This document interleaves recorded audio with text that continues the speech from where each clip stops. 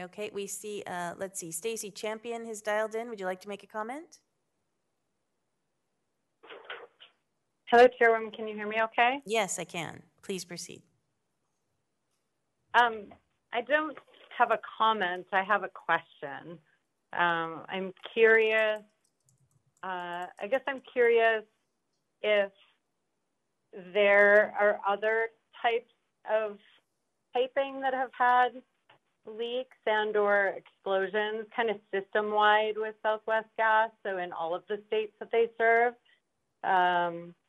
How many, and like what's the comparison? I'm wondering if they know, so say the last 5 years or 10 years, like how many large leaks have there been in other kinds of pipes and how many explosions? Madam Chair? Yes. Wes Van Cleve on behalf of the legal division. This goes beyond what the agenda was set for in this matter to discuss beyond the 2 or 3 incidences that have been discussed today. Okay. Would you like to narrow your question, Ms. Champion, or?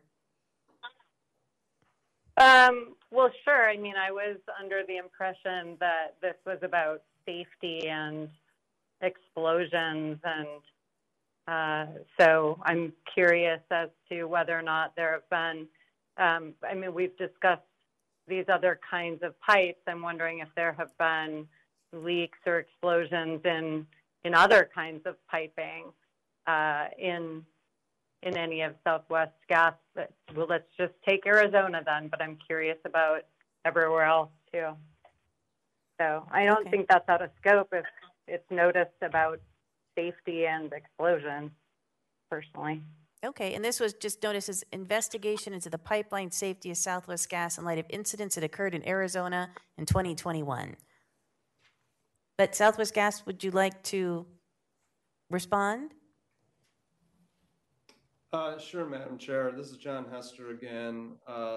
There is no frequency of this type of activity in the last several years, either in Arizona or any of our other service territories. So this type of issue is extremely rare.